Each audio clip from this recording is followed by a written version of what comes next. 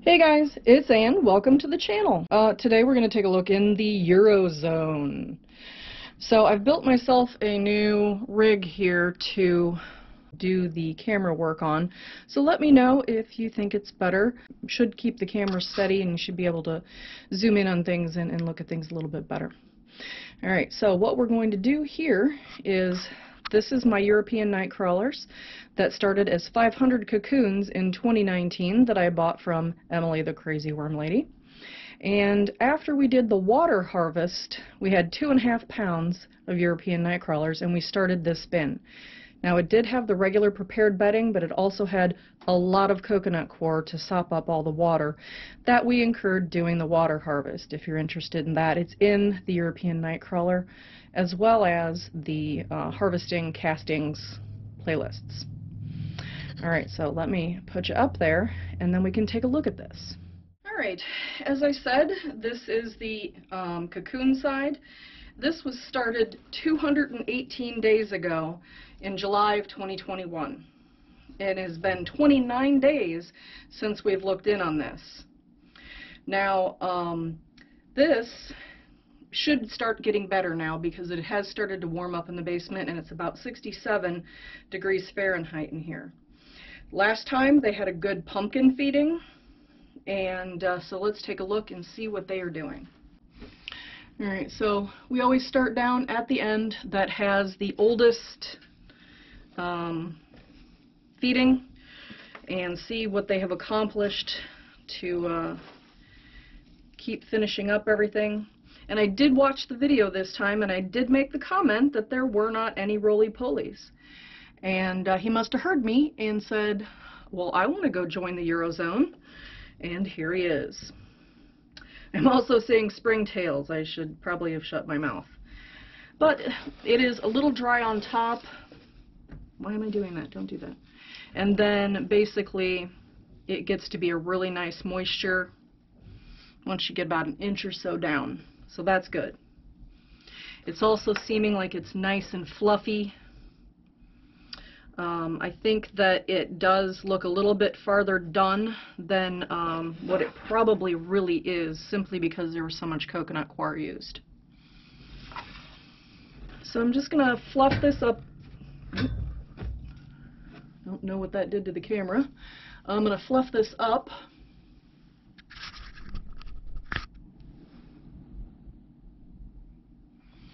And see what's going on down here.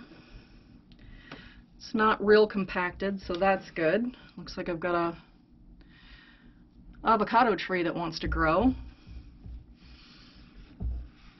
Good thing that totally need more avocados in Illinois. But we're getting some good sized worms here, so that's nice. Because these did all start from cocoons and they were raised in a 10-gallon container for a couple of years. And so these worms really never did get a chance to stretch out and grow to be big worms. So the moisture is really nice down here. This is some of that Amazon tape.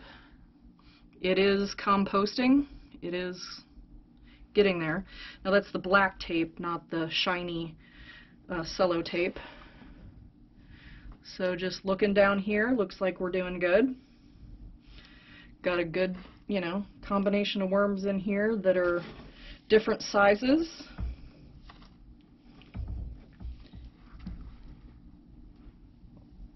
So yeah, that's good.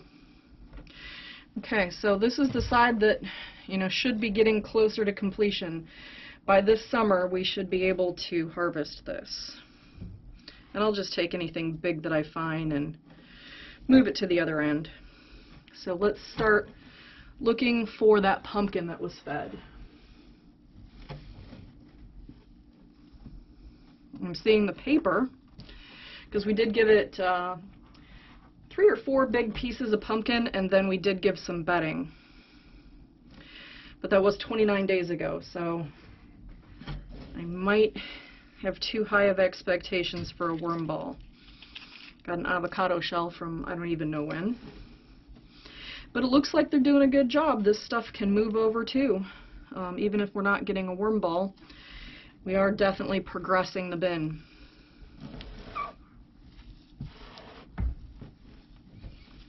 Yep, that's good. So the idea of the wedge method is to start at one end and then, you know, feed this, put the bedding here, and let them come and eat it and finish it, and then you put the next bit here, and then they come get it and eat it, and then you put more here, and then the worms are supposed to migrate continuously. That is the plan anyway. So still looking, hoping for maybe a little bit of seeing the pumpkin, or a little worm ball or something. Not so much. Not yet anyway.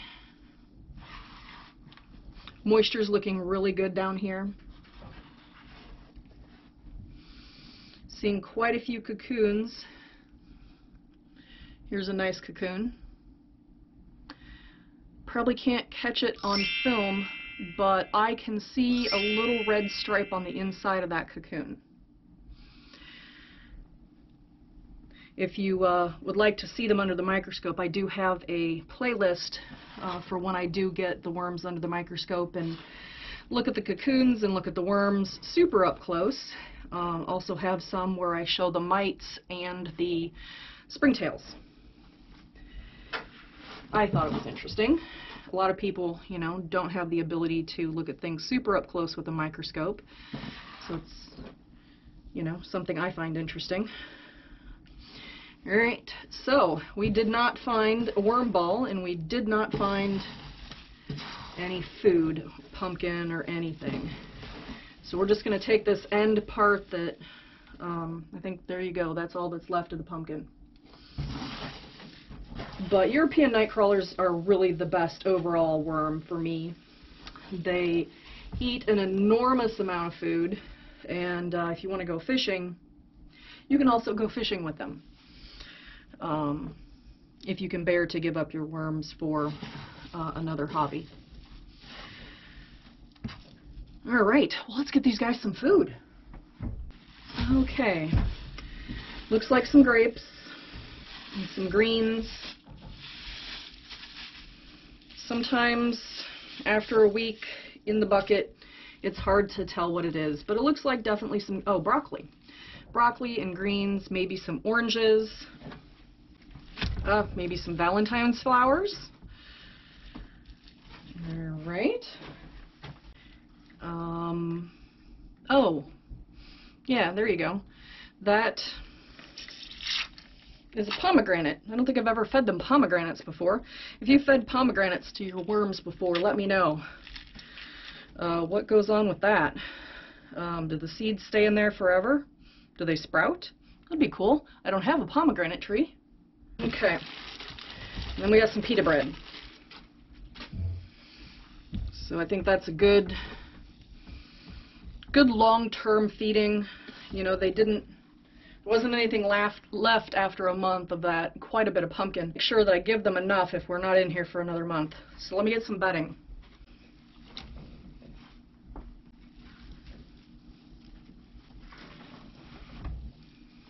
Now this is my prepared bedding. This is shredded cardboard, Amazon boxes, coconut coir, some grit, and back when it was first made it did have some liquid kelp to get the microbes going when I add a little bit of finished castings, so that this bedding should go pretty fast.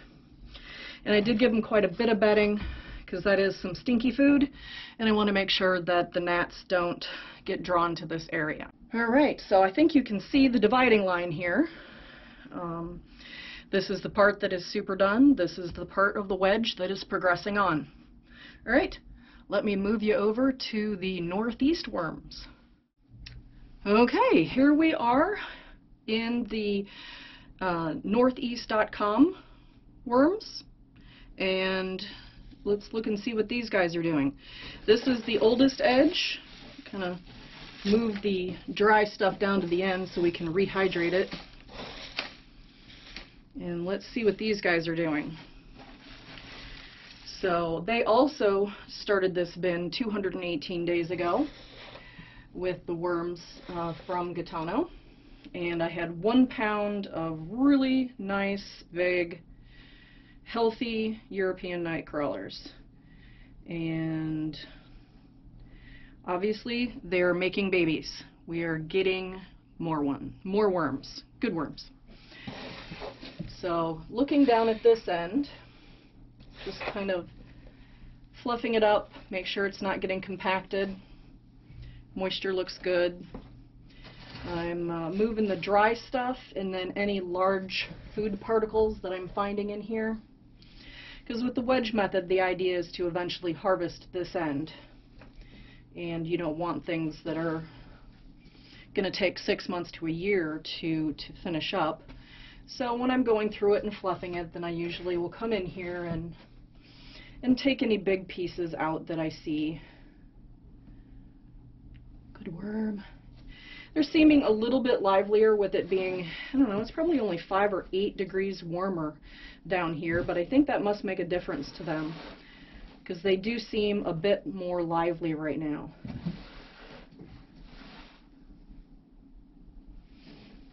So let's see. Yep. This portion here that is mostly done definitely looks mostly done. So I'll stack that up a little bit. And I did watch the video, and this bin did not get fed last time. It had an abundance of leftovers of potatoes and ginger.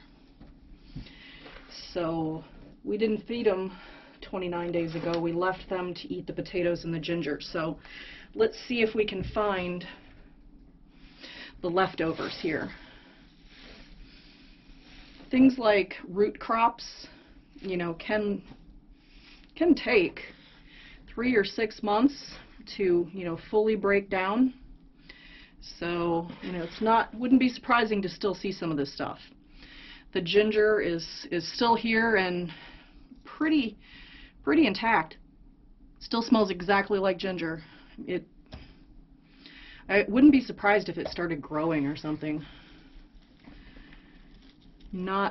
Haven't seen any well, I just was going to say, I haven't seen any potatoes yet, but there they are. So it's been a month since I've been in here, and so some of the potatoes they have reduced to just the potato skin, and some of them they have not gotten around to. So let's keep digging and keep moving things towards the finished end when it looks like they're getting somewhat finished. Yeah, the ginger's been in there 2 months now. Does not look like it's made a lot of progress, but those potatoes are pretty much down to the peels now.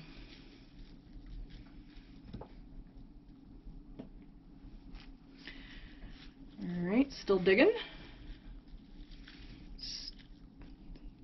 Kind of disrupted a bit of a worm ball wrapped around that ginger. So the moisture's been doing good in here, keeping those, yay, worm ball, good worms. This is why you're mommy's favorite. Yes, it is. So they did a good job cleaning up those potatoes. I think the ginger, I don't think I've fed ginger before, so didn't really have any expectation as to what they were going to do with it. So we will just keep moving that along, and we will put the leftover food in with the new food that we feed today, and we'll keep moving over this stuff that is mostly done. Kind of dig under here a little bit, see if there's any more of those potatoes. Nope. Just all the dry stuff, so we can put the dry bedding that we found on top down so that it can soak up any of the liquid from the food we're going to give them today. And we're going to give them a pretty good feeding. So they will continue to get their ginger. I'll just keep leaving it in there until they finally do eat it. I mean, that's the rule in my house. You eat what you're fed. So I'll put this up here too, put that there. Anything that looks like it's finished, I'm gonna give to this part here. And then this is all dry that we scraped off the top. So let's get them some food. I think these are cranberries.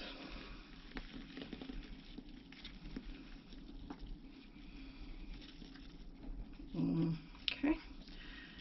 I don't usually buy cranberries, so this must be from Cece.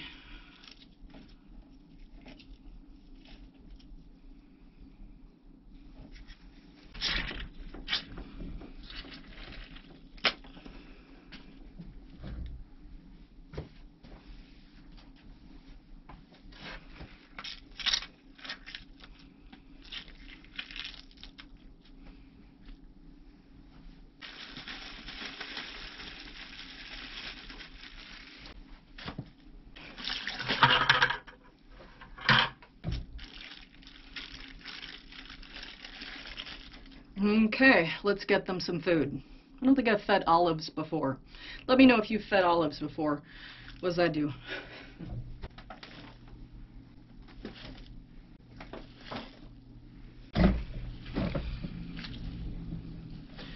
Alright, so they got a healthy bunch of bedding as well. Here's something somebody had asked me is how big are these bins?